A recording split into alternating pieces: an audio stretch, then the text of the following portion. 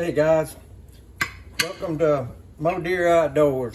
We welcome you if you've never been with our channel. I invite you to subscribe and hit that like button like everybody else says. But I just got a little technique here going on that I think it might help some of you that are deer hunters for sure, or maybe somebody giving you a venison or something like that. But this is something I haven't knew for about, I guess, 2 years now.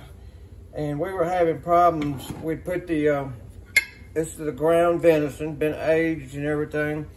We would putting our beef fat or tallow inside of this meat and vacuum sealing it up and putting it in the freezer.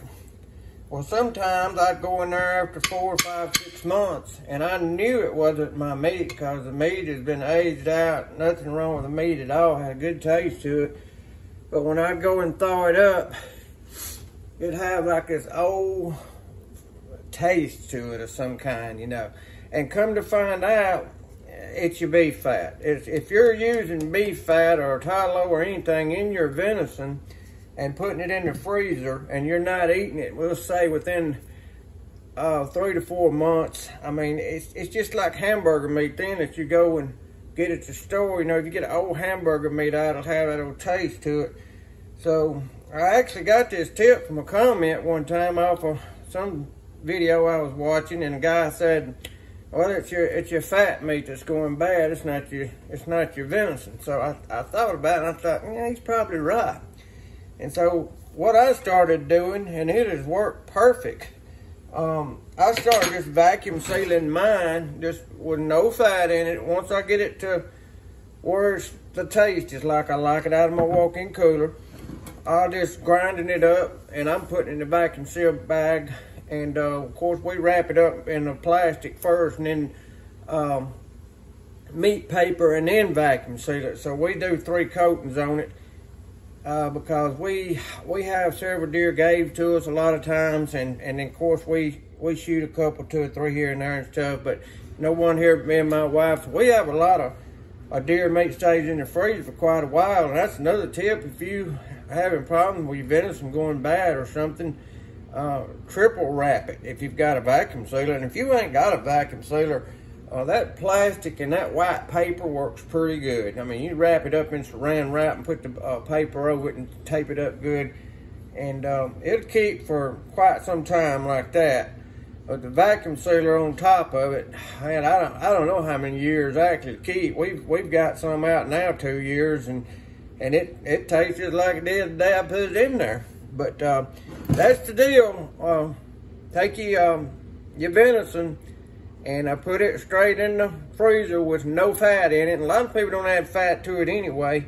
And we don't sometimes. You don't have to. If it's good tasting venison, you can actually cook it just like that. And maybe add you a little bit of olive oil or something, you know, just to cook it in and stuff like that. But what I'm doing now is actually, this is tallow I buy. And I take it and just grind it up and mix it in with it. And we put it in the microwave like this, put a piece of plastic over, in about 4 or 5 minutes, this meat will be done. And so what I'm doing, I'm making manwich, some like sloppy joe type stuff out of this. And we're gonna take some bell peppers and onion and mix right on in here with this meat, just like this. I'm gonna stir it up pretty good, incorporate it. Now this meat's not brown all the way. I've just thawed it up out of the freezer, and I put it through this Ninja, and that pretty much pulverizes, even though it's already ground. This really does extra good when you're making tacos or anything like that, to run it through that. But at this point, I'm gonna get a piece of plastic, put it over top of here, put it in the microwave. In about 4 or 5 minutes, it'll be done.